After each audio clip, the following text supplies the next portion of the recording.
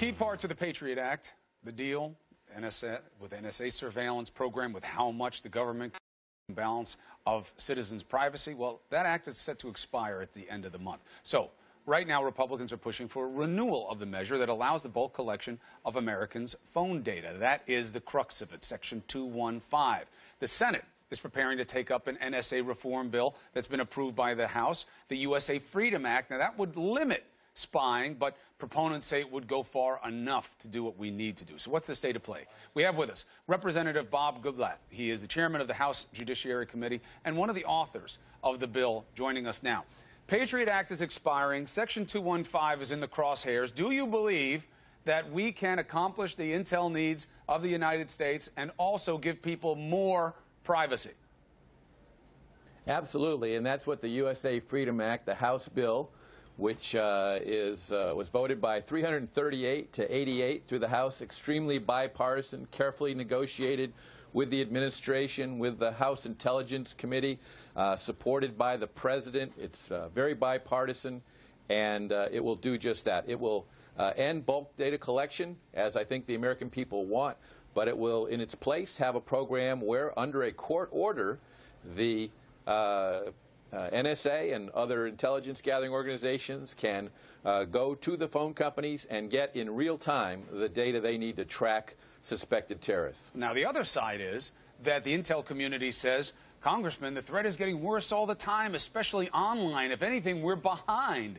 If you do anything to take tools away from us, it's going to compromise security. How do you avoid swinging the pendulum towards popular opinion too much and compromising safety?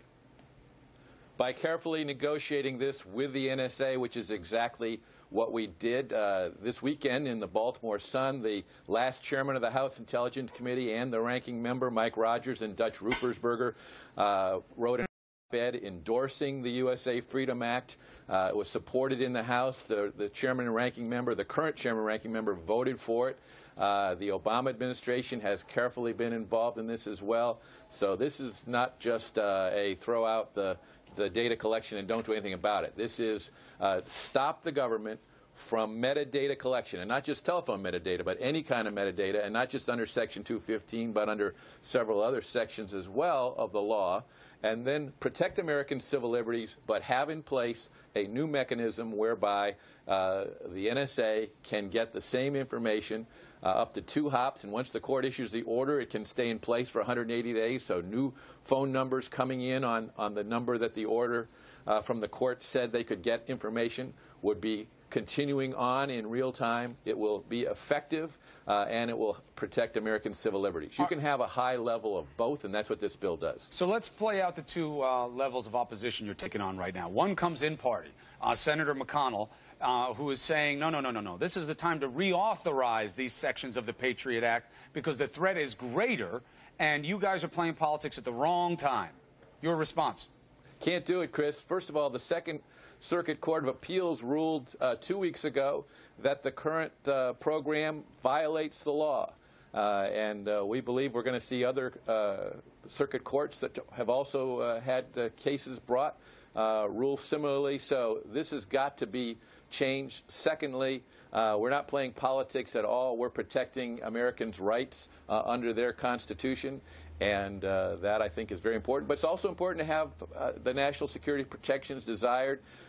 Senators who are in any doubt, and I think a majority of the Senate already supports this bill, but those who may be in doubt should take a close look at the actual language of the bill. Well, one of them is another Republican named Rand Paul, and he's saying he's threatening another filibuster because he says this doesn't even come close to protecting privacy the way it should. There's no way to need these surveillance tools that you're giving in this reform situation. You're not going far enough in that direction. Your response?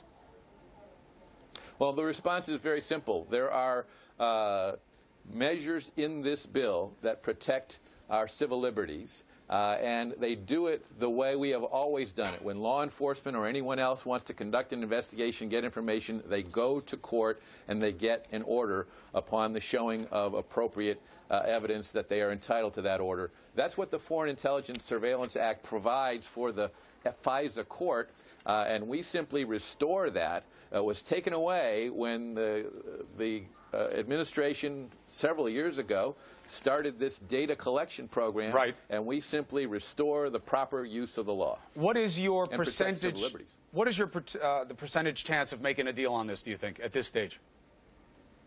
Well, we've made a deal. We've made a deal between Republicans and Democrats, between defense hawks and civil libertarians. I'm saying with the Senate. We've made a deal with the administration and the NSA, and that's what the House bill is. It's time, given the fact that this law expires on May 31st, for the Senate to step up and take the House bill. It's a good bill. All right. Thank you very much, Congressman. Appreciate it. Obviously, we're going to be following the debate very closely. You've heard what the Congressman